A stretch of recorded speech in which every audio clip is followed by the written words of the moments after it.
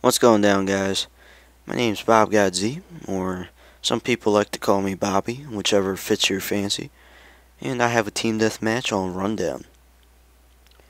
So if you guys can remember to that, I think it was a Wasteland sniping game I posted a few weeks ago. Probably not the best showcase of sniping, and really, yeah, I'm going to admit it wasn't that good. So what I wanted to do here was to redeem myself and see if I can convince you guys that I know what I'm talking about.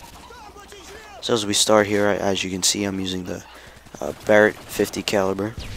I'm also using FMJ with that. When I typically play with any sniper, I tend to use the FMJ perk. I don't really need the ACOG, don't really need heartbeat sensors. To tell you the truth, heartbeat sensors for me are like, yeah, it feels like cheating almost. It's just too easy sometimes. And it also distracts you, so I tend just to stay away from all that distraction and just go with simple, old school, just like Call of Duty, Modern Warfare 1. And as my perks, I have Sleight of Hand Pro, Stopping Power, and I'm actually using Steady Aim. Why I chose Steady Aim is only on the basis that I chose to use the G18's Akimbo as my secondary weapon. You will see me, I think I'll pull them out sometime later in this video and you'll see me use them. For those who do not know, the G18's very powerful secondary machine pistols, and I have a Kimbo, so for steady aim, as you can see there, that's what they look like. Steady aim simply allows me to make the crosshairs smaller, and that allows my accuracy to be greater, and I kill people with more accuracy and faster. That's probably very important whenever you use any akimbo weapons, especially machine pistols. You definitely want to be a little bit more cautious and aware that they have a little bit of kick. You get a little bit of recoil out of them, but if you burst shot, you should be fine. And I think for the most part that's the setup. Not really anything else important. I do have the frags and stuns ×2, and I think that's it. So, rundown for me, really have two ways of approaching this map. You can really just camp it up straight up in the buildings like I see a lot of people do.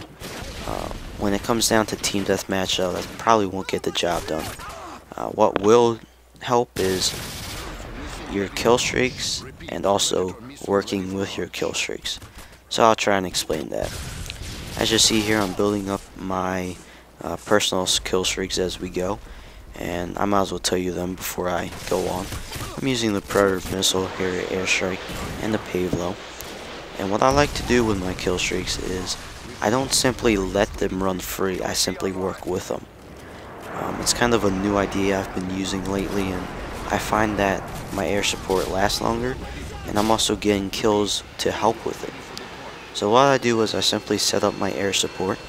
I have the Harrier Airstrike and the Pavlo, and as soon as I get the Harrier Airstrike, hopefully I'll get the Pavlo right after. And what I do is I send them up at the same time, and I spawn kill with them. Because most likely if you get a Pavlo and a Harrier Airstrike, there's going to be some serious spawn killing going on. What I like to do is kind of defend them. What tends to happen is people will begin shooting them down because they see two air supports and they see the opportunity to shoot them down while they're both up. So I kind of work with them. I go towards their respawn point and see if I can do some damage myself. And why this is also useful is you can also protect the air support you have up by simply killing the people who are trying to shoot it down. If you see a guy with a stinger aiming up in the air, you kind of figure he's not looking up to Jesus. He's probably looking up to your air support trying to shoot it. So working that way with your air support, probably the best way to go in terms of getting a lot of kills and lasting longer in team deathmatch, because you gotta remember, team deathmatch is all about kill death ratio. So at this point here, I am at the respawn point in a way. They're not directly on top of me, they're more to, I think they're a little bit below me. So at this point, once my air support is gone, no, actually, is it still up? Actually, it is still up, it's still doing a little bit.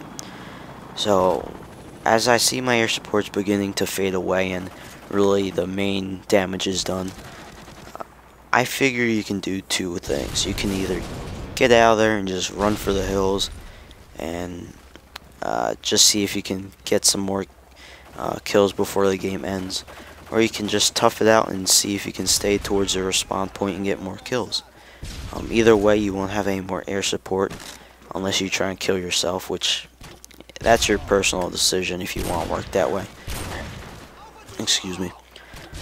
But I chose to actually endure it and see if I could last longer in their respawn point.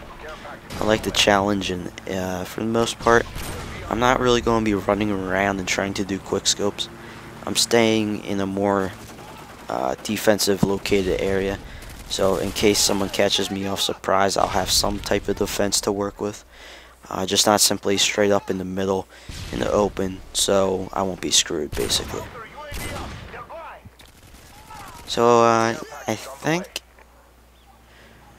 that would be it. The only thing I would want to stress is on the basis of the secondary weapon, which would be the G18s, you gotta understand they have a little bit of kick, and that's why I did choose to use steady aim. And there's always that little, I don't know, that voice in my head that's saying use ninja because you're afraid of heartbeat sensors, especially in team deathmatch. But I chose to take the risk here and just simply use the steady aim because I want the accuracy with the secondary weapon. And for me, sniper's best friend is a secondary weapon. That's how I've played the game, and so far, it's definitely proved to be worthy that if I'm trying to use a shotgun as a secondary weapon, I won't last as long as if I use something like these. So as the game wraps up here and I get the final kill, I really just hope you guys enjoyed this, more of a improved commentary and gameplay hopefully. So once again, my name is BobGodz. Hope you guys all enjoyed. The final score here is 28-2, and I'll see you guys all in Modern Warfare 2.